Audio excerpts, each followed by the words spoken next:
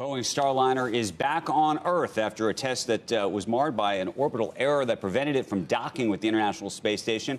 Morgan Brennan joins us right now. She is at the desk, on the desk, after being right there in the Cape Canaveral, right? Yeah, they're live and on the ground for the launch on Friday morning. The launch itself went well. The issues happened after this Starliner spacecraft got to space. So 7:58 a.m. Eastern on Sunday, yesterday morning, Boeing's unmanned Starliner touched down at the Army's White Sands missile range in New Mexico, successful ending to a botched mission in which it failed to dock the International Space Station, hurtling at 25 times the speed of sound.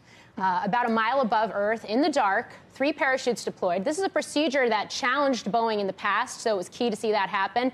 Starliner became the first American-made, human-rated orbital capsule to land on land. Big question now, what happens next? The malfunction on Friday was software-based, specifically a clock error. Still on a call yesterday, a Boeing official saying once they gather all the data, they expect 85 to 90% of test objectives to have been fulfilled. So what does this mean for humans getting aboard? Well, expect analysis to take weeks, if not months. Then NASA debates whether Starliner needs another test without crew, which, given the fixed-price contract, Boeing would presumably pay for.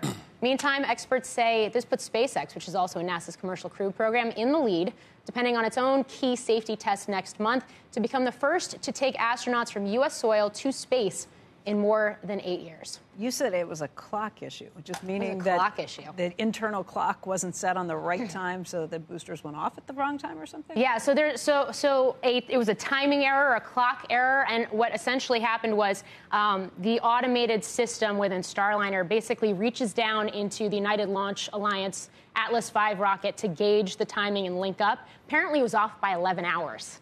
What? So that's part of the reason I think that this didn't show up in simulations and why this was so unexpected. They don't know yet what caused it. That poor developer. Frustrating. I know, which is why I think not a problem with any of the systems, just a timing.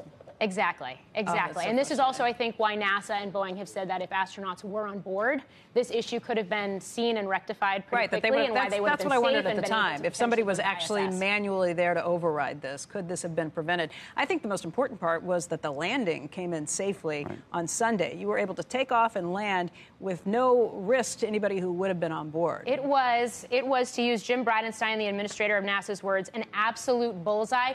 2 most important parts of a space mission where humans are involved, the launch and the landing. Both of those actually went right, which is why I think this is even up for debate right now on whether a second uncrewed test is going to be necessary. What do you think is going to happen? You want to handicap it? What do I think is going to happen? I think, again, this depends on SpaceX's own test. In January, I think SpaceX could potentially, based on where we're at right now, be the first again, to bring humans into low Earth orbit. But I think it's a very strong likelihood that both of these companies will be doing that next year. The one other thing I would say in all of this, and the NASA administrator said this to me when we spoke in Squawk Alley on Friday, is that I think this also now pushes NASA to look at other potential companies who could come into this program too, whether it's Lockheed Martin with Orion or maybe Sierra Nevada Corporation, which is the other private billionaire-backed commercial space company.